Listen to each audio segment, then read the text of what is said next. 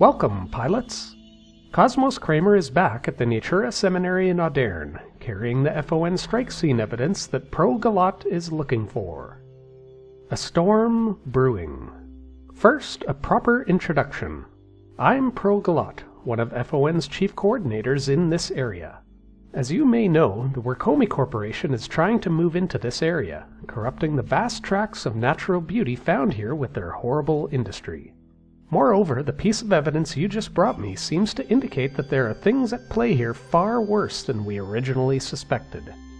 It appears the Wercomi Corporation has been hiring mercenaries to stage attacks on their own outposts in the area, attacks which they then frame us for in order to lessen our stature in the public eye. We need to put a stop to this as soon as possible. If we lose our lobbyist support, the Federation is likely to succumb to the deals being proffered by the corrupt Caldari business machine, and this entire area will be turned into just another locale for these corporate bigwigs to ravage. An operative of ours, Suho Tatanol, has just returned from a protest on Parshanier 2. He's a canny investigator with an eye for details. I want you to bring him the aggregated evidence we've gathered on the case so far, then report back to me. I'll have another assignment for you very soon. And we're off to pass along this highly classified information to an FON activist. We return to Pro to see what she has in store for us next. Okay, Suho's gears have started turning. The evidence you brought him helped greatly. His investigation will be a tremendous boon in our struggle against the corporate monster. We'll have to wait a while to see what he comes up with. I'm not worried about him, though. He works magic when he gets going. While we wait, I have another job for you. Our organization is staging a massive protest tomorrow in the Wercomi Corporation factory in Jolia, but there seems to have been a slight miscommunication between some of our activists. If you could hop over to the Penn Insurance Investment Bank in Audaerne and bring a few bags of fetal blood over to the Wercomi station in Jolia, the Friends of Nature would be much obliged. Alright, so we're going to pick up 30 bags of actual blood acquired from a corporate investment bank to help protesters in their battle against capitalist interests. Nope, there's nothing unusual nor hypocritical about this whatsoever. First, we'll have to switch back to Animicus for the extra cargo space. Here's the fetal blood. Let's hope these bags don't puncture and cause a mess in our cargo hold. Delivery complete. Let's also hope we haven't been conned into supplying some kind of weird ritual.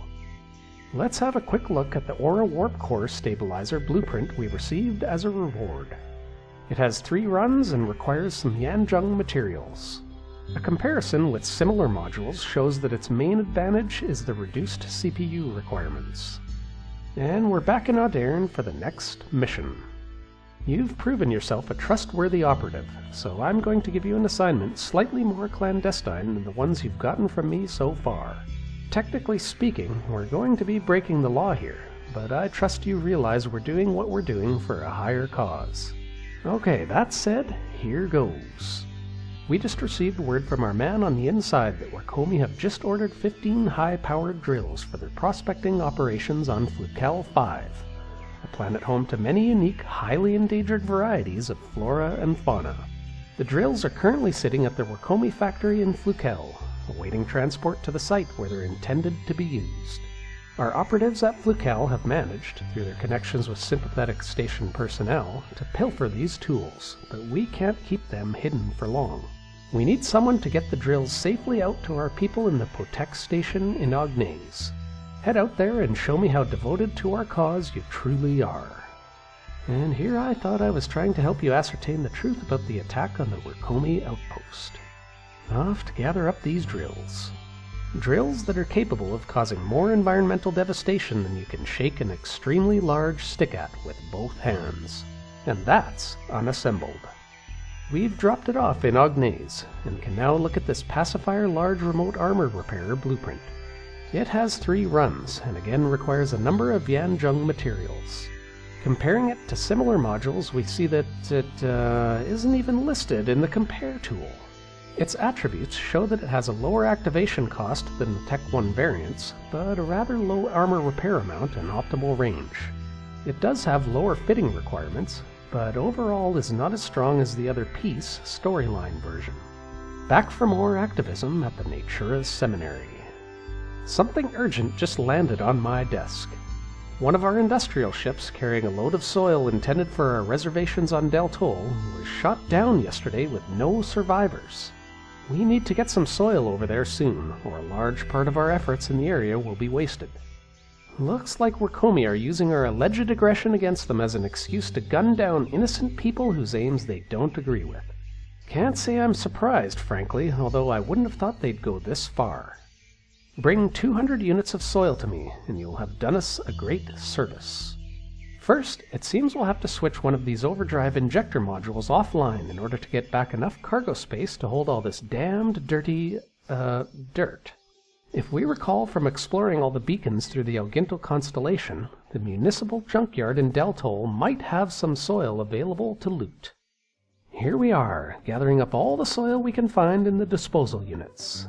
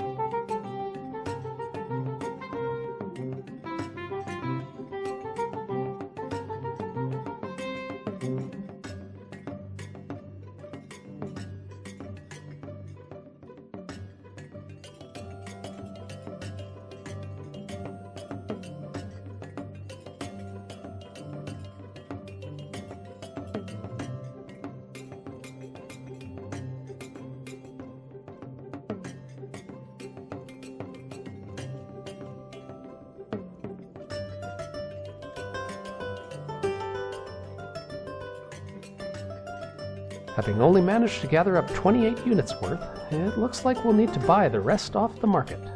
Looks like some helpful players have some soil on sale for a slightly inflated price right in Audaerne. Here's the soil you were looking for, Pro.